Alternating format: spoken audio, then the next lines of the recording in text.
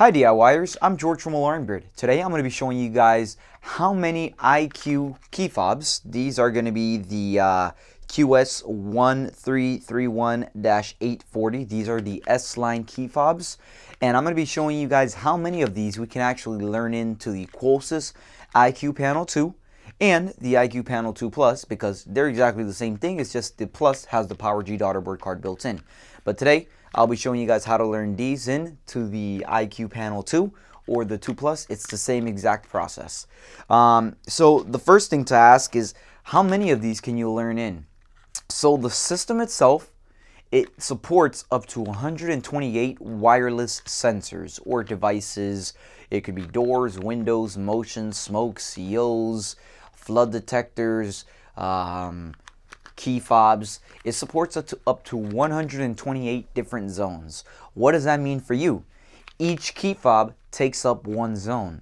So theoretically, you can have 128 key fobs if you really wanted to, but the normal person that's using an alarm system is not going to have 128 key fobs just laying around that are tied into their system, because if anybody gets access to it, they can easily arm and disarm your system and probably break in and steal things. So we want to make sure that when you guys are learning in these key fobs, I'm going to show you guys this in a second, that you guys, whenever you're programming in sensors, you're not going over the 128. Now, normally, if you're installing this in a home or apartment, something residential, you're usually not going to use up all 128 slots for the system, but it's nice to know that you have all those available zones if you guys ever want to add extra devices. If you guys are installing this in a commercial location, that's where you guys are going to have to keep track of how many sensors and devices you guys are adding, so to make sure you guys aren't surpassing the 128 limit. If you guys pass the 128 limit, you're not going to be able to add anything else, so just keep that in mind. Alright, so these sensors actually learn in fairly easily. They all have, well, the IQ2 and the IQ2 Plus have that auto learn feature, where you put the panel into a listening mode, you trigger the sensor or the device. Today we'll be using the key fobs, and then it just picks up on the radio frequency. You match the serial number and you just change any settings that need to be changed. Let's go ahead and get right into it. So to program devices into your system, you are going to need the dealer code or the installer code. The installer code, if the system is brand new, it's going to be 1111. The dealer code, if it's brand new, the dealer code will be 2222. Now, if you have this activated with a company, or if you yourself have changed the codes, you want to make sure you're using the correct installer or dealer code. So to do this, you're going to hit the very top button on the top of in the middle of the screen. It'll bring down the little menu. You need to hit settings. Once you hit settings, you're then going to go to advanced settings. This is where you're going to need to enter in your user code. You need to enter in the installer or the dealer code. I'm going to enter in my installer for now, 1111. If you enter in your code and you are not taken to this screen, you are not using the correct code. Another screen you may get, if you are using the correct code, this will be my dealer code screen, will be something like this. Again, if you're not getting this screen, you are not using the correct code. You're probably using a master code, which is not going to allow you to go into programming. So I'm already here in the dealer menu. It could have worked the same in my installer menu as well. You're going to go to installation, the very top left button. From there, we're going to learn in a new device. So I'm going to hit devices, and this is going to be a security sensor. And I'm going to go to the auto learn sensor. This is going to put the panel into listening mode. Now, it's very important when you put the panel into listening mode, keep in mind, if anybody opens a door, if anybody walks past a motion that's on, that device is going to send out a radio signal. When it sends that out, the panel is going to pick up on it. So make sure when you guys are auto learning sensors in, when it brings up the serial number, you guys match it to your device. So I'm going to go ahead and take out my Qolsys fob. Alright.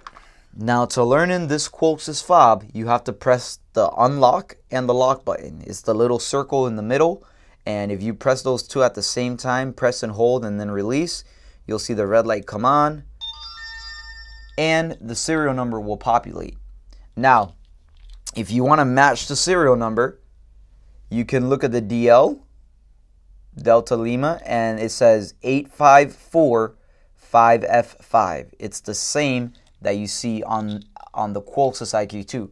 So now you know that the correct sensor was picked up by the panel. After you match the serial number, you're going to hit OK. Now from here, the only thing that you need to change is going to be the sensor name.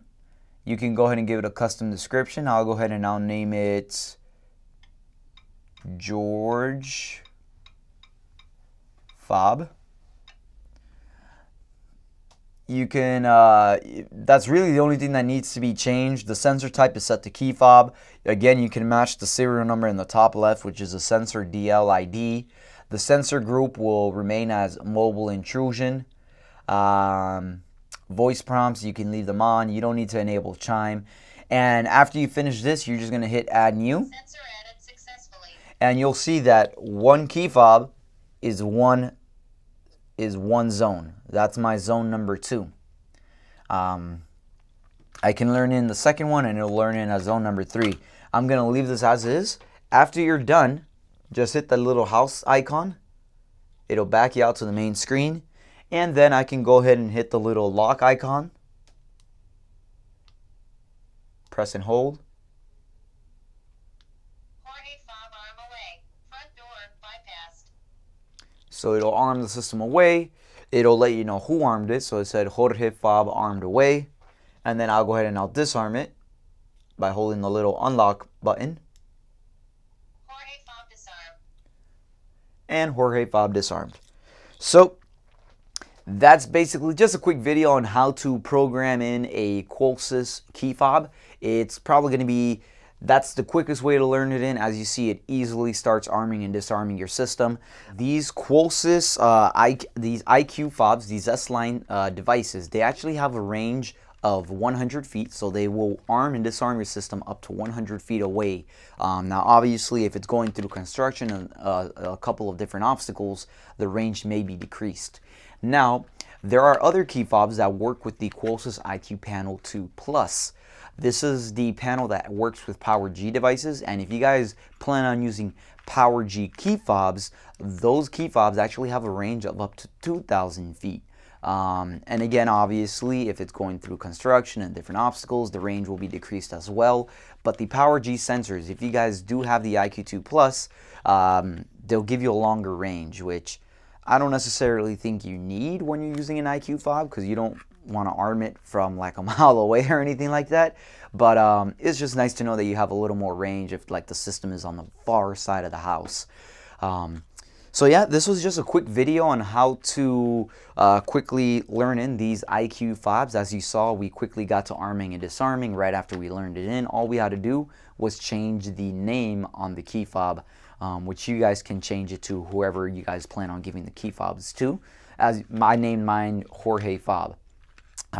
If you guys have any questions about how to learn in different devices, how to learn in IQ fobs, how to learn in Power G sensors, or just getting the system monitored, we do that as well. You can send us an email to support@alarmgrid.com.